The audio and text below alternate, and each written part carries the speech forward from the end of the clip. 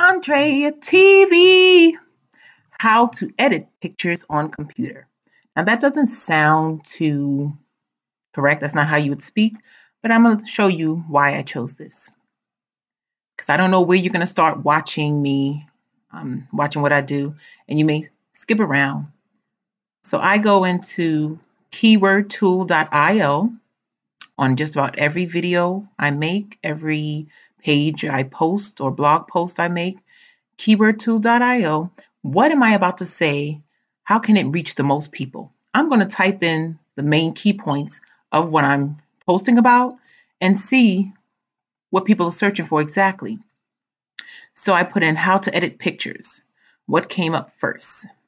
How to edit pictures in Photoshop. I'm not talking about Photoshop. How to edit pictures on computer. Second most popular. That's what I'm doing. And I'm making a YouTube video showing you this. That's why I have highlighted YouTube. If I was making this a blog post for my blog or website, I would use that same thing, how to edit pictures, but I would search the volume for Google.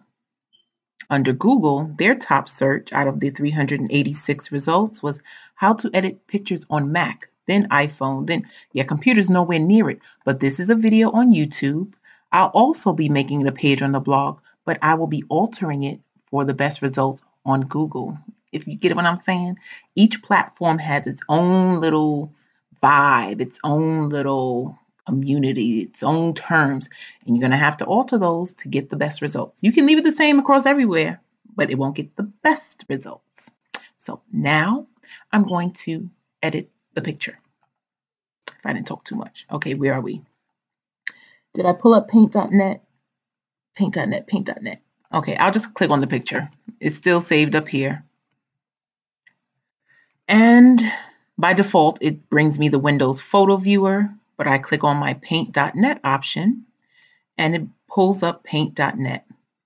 Now for the background cover, it has to be a certain size, and I should have written it down to save time, but it won't take that long. Let's go back to the channel. Let's go.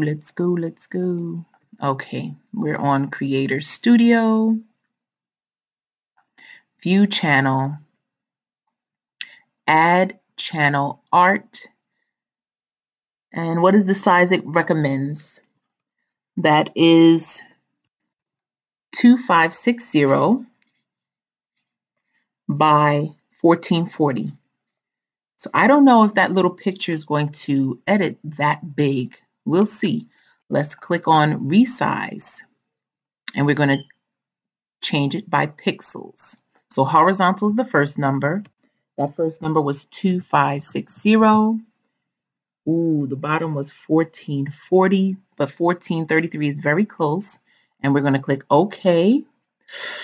See, it may be very blurry. I may change this later. But then after it expands it to those dimensions that YouTube recommends, I'm going to click Save As. And let's see. I'm going to try to save it as PNG. Hopefully it'll be a little better. Save it to the desktop. I like the desktop. And now it is a saved picture on my desktop. Okay. Now that it's saved, well, I'll do that in the next video. Okay, because I said I was going to keep it short. We're at 3 minutes. So the next video, you saw how to edit. You can also change it by, what was the other option? Other than pixels, you could also save it. Well, you can go through it, and I'll be going through it with you also. So I'm coming back for the next video to show you how to upload the background on your YouTube channel. But that is the way you edit pictures on your computer. Thank you for watching. Team Mael. You can do this, millionaire.